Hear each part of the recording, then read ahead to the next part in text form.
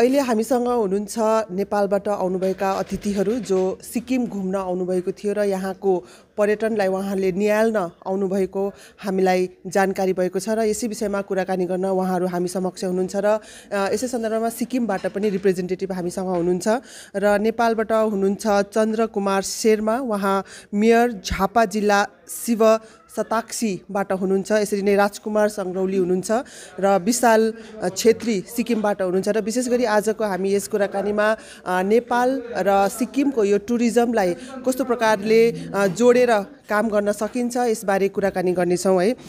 तपाईँहरू सबैजनालाई स्वागत छ सिक्किम क्रोनिकलमा है। तपाईँहरू सिक्किम भ्रमण आउनुभएको छ है, सिक्किम घुमिसक्नु भएको छ आधाउधी। कस्तो प्रकारले त यहाँको टुरिज्मलाई तपाईँहरूले कस्तो प्रकारले हेर्नुभयो? धन्यवाद छ यहाँलाई। हामीले खास गरी सिक्किम म पहिलोचोटि आएको हो। हाम्रो स्थानीय तहमा निर्वाचित भइसकेपछि मात्रै यहाँ घुम्ने अवसर, खास गरी हाम्रो यहाँ राजकुमार सङ्ग्रौलाजी, उहाँले पनि आफ्नो water kingdom water park fun park निर्माण गर्दै हुनुहुन्छ। एउटा करोडौँको योजनामा आफ्नो चाहिँ निजी लगानीले गर्नुभएको छ। त्यो हिसाबले पनि उहाँले सिक्किममा भएका पर्यटकीय केन्द्रहरू, स्थलहरू के कस्तो रहेछन् हेर्न जाउँ भनेर धेरै अगाडिदेखि आग्रह अनुरोध गर्नुभएको थियो। अनि अब व्यस्तताले गर्दाखेरि अब अस्ति भर्खरै चाहिँ जाने हाम्रो सल्लाह भएर सिक्किम भ्रमणको लागि खास गरी हामीले नेपाल सरकारले घोषणा गरेको पर्यटन वर्ष 2020लाई घोषणा गरेको छ। त्यसैले हामीले यो वर्षभित्र 2020लाई चाहिँ सबैभन्दा धेरै पर्यटकहरू, विदेशी पर्यटकहरूलाई पनि नेपालभित्र भित्र्याउने हाम्रो लक्ष्य रहेको छ। घोषणा गरेरै हामी लागेका छौँ। हामीले फर्स्ट इयर 1 गतेको दिन, 1 गते भन्नाले नयाँ वर्ष 2020 1 गतेको दिन नगरपालिकाको तर्फबाट भव्य ढङ्गले पर्यटन वर्षको आगमनका निमित्त पर्यटकहरूलाई आफ्नो आन्तरिक नगरपालिकाभित्र धेरैभन्दा धेरै कसरी भित्र्याउन सकिन्छ त्यो उद्देश्य राखेर सरकारको घोषणा अनुरूप हामीले चाहिँ पुरानो ऐतिहासिक धार्मिक स्थल 87 धाम भन्ने छ, त्यो धाममा चाहिँ हामीले सरसफाइ अभियान सञ्चालन गरेका थियौँ। त्यहाँ लगभग 400-500 मान्छेहरू, विभिन्न सङ्घ संस्थालाई र निर्वाचित जनप्रतिनिधिहरू सबैलाई त्यहाँ सामेल गरेर विद्यालय उच्च मावि स्तरकालाई समेत सहभागी गराएर त्यसलाई सरसफाइको अभियान सञ्चालन गऱ्यौँ र त्यसरी नै हामीले भ्रमण वर्षलाई निम्त्याएका छौँ। र तपाईँहरू उताको टुरिज्मलाई प्रमोट सँगसँगै सिक्किममा घुम्न आउनु भएको छ है।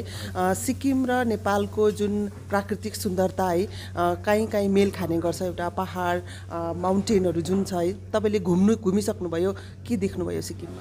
सिक्किममा चाहिँ अब अहिलेसम्म हामीले हिजो अस्तिको दिनदेखि हामी सिक्किम प्रवेश गऱ्यौँ।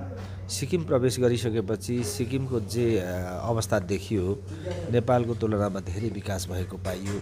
पर्यटकीय क्षेत्रहरू पनि धेरै राम्रा सुन्दर पर्यटकीय क्षेत्रहरूको हामीले भ्रमण गऱ्यौँ। खास गरी हामीले बुद्ध पार्क भ्रमण गऱ्यौँ अनि 4 धाम पनि हेऱ्यौँ। ती सबै गर्दाखेरि त्यहाँ कसरी यो बनेको छ भन्दा यहाँ चाहिँ सरकारको ठुलो एकल लगानीमा निर्माण गरिएका पर्यटकीय क्षेत्रहरू रहेछन्, तिनीहरू धार्मिक क्षेत्रहरूमा। अनि यो कृष्ण प्रणामी मन्दिर के ठाउँमा एउटा थियो ठुलो है, करोडौँको लागतमा कृष्ण प्रणामी मन्दिर बनाएको रहेछ। त्यो मन्दिर पनि आफैमा अत्यन्तै राम्रो सुन्दर मन्दिर निर्माण भएको छ।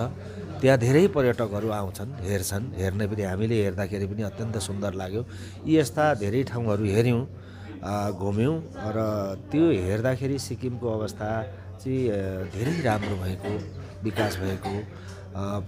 तुलनात्मक रूपमा सिक्किममा त लगभग 80% 85% नेपालीहरू बसोबास रहेको क्षेत्र, अनि डाँडाकाँडा पहाड पनि सबै नेपालै जस्तो होइन, त्यस्तो स्थिति। अनि सबै रीतिरिवाज पनि नेपालीहरूसँगै कल्चर सबै मिल्ने नेपालकै अनुभव छ। उहाँलाई प्रश्न गर्न मन पर्यो, तपाईँ यो टुरिज्मसँगै संलग्न रहेर एउटा व्यवसायको रूपमा अगाडि बढ्ने भन्ने हामीले जान्नमा पायौँ है। कस्तो प्रकारले सिक्किम र नेपालको यो पर्यटन क्षेत्रलाई इन्टरलिङ्क गरेर काम गर्न सकिन्छ जस्तो लाग्यो तपाईँको यस भ्रमण अवधिबाट कस्तो खालके अनुभव बटुल्नुभयो? यो सकिन्छ एकदम समय त राम्रो पनि लाग्यो। म यहाँ आएँ, यहाँ धेरै कुराहरू यहाँको भूगोल पनि नेपालसँग मिल्दो छ र जुन एउटा जनसङ्ख्याको हिसाबले नेपालीहरूको बाहुल्य रहेकै पनि देखेँ मैले। र यो भ्रमण वर्ष 2020लाई नेपालले घोषणा गरेको छ। यसलाई सफल पार्नको लागि पनि एउटा हामी निमन्त्रणाकै स्वरूपमा पनि हामी सिक्किम आएका पनि हौँ। हाम्रो स्थानीय सरकार पनि लिएर आएका छौँ र हाम्रो एउटा नयाँ water kingdom park private limited पनि यो फागुन महिनादेखि सञ्चालनमा हुनेछ। यसकै लागि पनि यहाँ हेरौँ न यहाँ पनि के छ, यहाँ धेरै कुराहरू राम्रा छन् यहाँका वस्तुहरू भन्ने कुराहरू एक त हामी यहाँ मूल्याङ्कन गर्ने हिसाबले पनि आएका हौँ। यहाँबाट पनि केही कुराहरू हामी लिएर जाउँ र यहाँ र नेपाल र सिक्किम बिचको जुन एउटा पर्यटक आउने जाने एउटा मेलको रूपमा काम गरोस् न, एउटा माध्यमको रूपमा होस् न भन्ने हिसाबले सिक्किममा जति हुनुहुन्छ नेपालीहरू सबैजना हुनुहुन्छ, सिक्किमेली जनताहरूलाई पनि एउटा नेपाल भ्रमण वर्ष 2020लाई सफल पार्नमा सहयोग गर्नुहुनेछ भन्ने आशा पनि हामीले लिएका छौँ, राखेका छौँ। र हाम्रो एउटा झापा जिल्ला सिक्किमसँगै नजिक सीमै क्षेत्र इन्डियासँग जोडिएको नजिकै वाटर पार्क बनेको छ। त्यसमा पनि सबैजनालाई भिजिट गरिदिनुको लागि सबैलाई म हार्दिक अनुरोध पनि। जुन सोच लिएर आउनु भएको थियो है सिक्किममा, मिन्स केही सिक्न सकिन्छ भनेर, के सिक्न सकिने रहेछ सिक्किमबाट?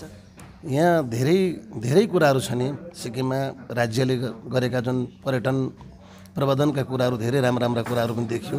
पर्यटन प्रबन्धन गर्नको लागि सिक्किम राज्यले पहिलेदेखि नै धेरै कामहरू चालेको रहेछ, काम सफल नै भएको देखियो।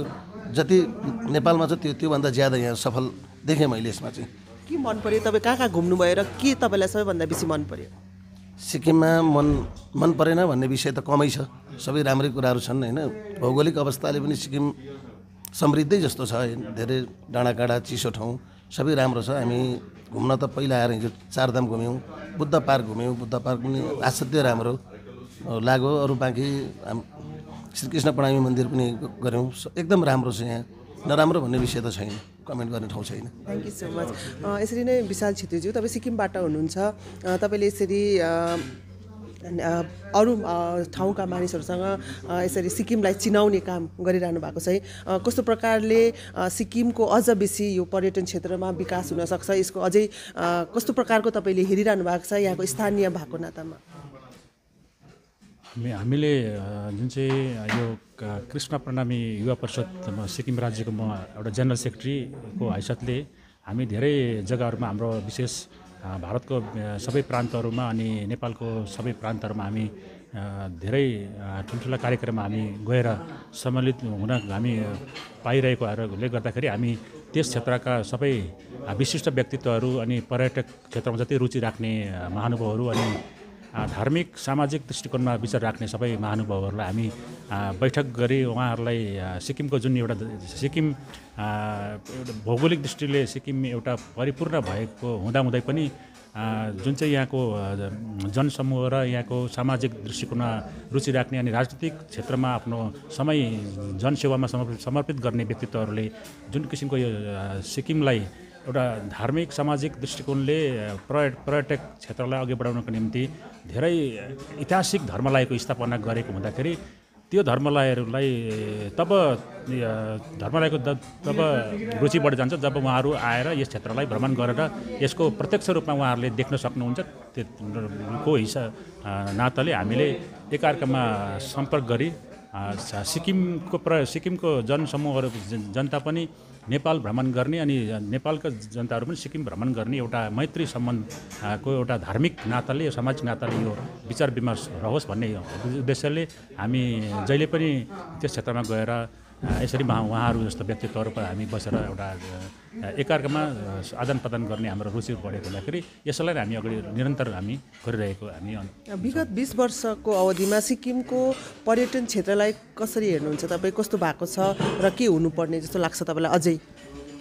अब 20 वर्षको अवधिमा यसो हामीले सिक्किमलाई हामीले निहालेर हेर्दाखेरि त्यति बेला पनि यस सिक्किम त एउटा सबैले त्यति बेला पनि सिक्किमलाई देवभूमि भन्ने गर्थे है। अनि एउटा धरतीको स्वर्ग भनेर घुम्न आउने गर्थे। यो पर्यटक स्थलले पनि एउटा यो जुन चाहिँ एउटा भूमि नै एउटा देवभूमि भएको नाताले र त्यस अनुरूप जुन चाहिँ धर्मगुरु अनि धार्मिक विचारधाराका व्यक्तित्वहरूले त्यो भनेर जाँदाखेरि चाहिँ यहाँको पूर्व सरकारहरूलाई पनि यो मनमा अवश्य पनि रह्यो होला कि यो हामीले सबै धार्मिक इतिहासलाई पढेर चाहिँ त्यो धार्मिक धर्मलायको स्थापना गऱ्यो भने अवश्य पनि यो युगौँसम्म यो इतिहासबाट जान्नेछ भन्ने भावनाले उहाँले गर्नुभएको छ। र अहिले वर्तमान सरकारले पनि अब यो अहिले वर्तमान सरकारको एउटा युवा जोसले उहाँहरूले एउटा अगाडि बढ्नु भएको छ र उहाँले पनि सायद त्यो धर्मलायहरूलाई पूर्ण युगौँसम्म सुरक्षित संरक्षण गर्नु सक्ने उहाँहरूले कार्य उहाँले बढाएर लानुहुन्छ भन्ने हामीलाई पूर्ण विश्वास छ। र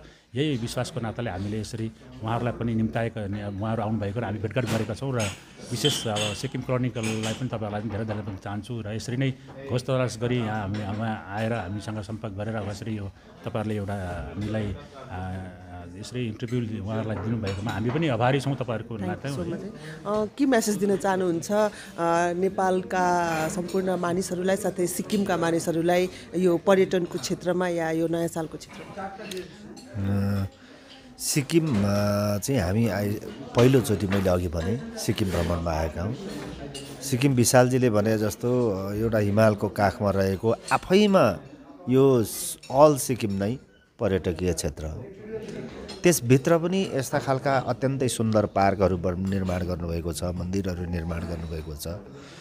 त्यो हेर्न आउन अत्यन्तै जरुरी रहेछ भन्ने हामीले महसुस गरेका छौँ। यहाँ जति चाहिँ पर्यटकीय क्षेत्रको विकास सरकार तथा यहाँका स्थानीय लोकल जनसमुदायहरूले गर्नुभएको छ, यो अत्यन्तै उदाहरणीय छ, अत्यन्तै राम्रो छ। यसको अनुभव हामी आफ्नो ठाउँमा पनि लगेर सेयर गर्छौँ। हामी के अनुरोध गर्छौँ भने छिमेकी मित्र राष्ट्रमा रहनुभएका सबै सिक्किमेली जनसमुदायहरूलाई नेपालमा यो पर्यटन वर्षलाई सफल पार्नको निमित्त आउनुहोस्। हाम्रा पनि त्यस्ता ऐतिहासिक स्थलहरू छन्, पर्यटकीय स्थलहरू छन्, तिनीहरूको भ्रमण गर्नुहोस्, अवलोकन गर्नुहोस्। हामी यहाँहरूको स्वागतको लागि तयार छौँ। त्यही अन्त्यमा यहाँलाई भन्न चाहन्छु। धन्यवाद। Thank you so much. तपाईँ सबैजनालाई धेरै धेरै धन्यवाद हामीलाई समय दिनुभएकोमा। सिक्किम क्रोनिकलको लागि कविता शर्माको रिपोर्ट।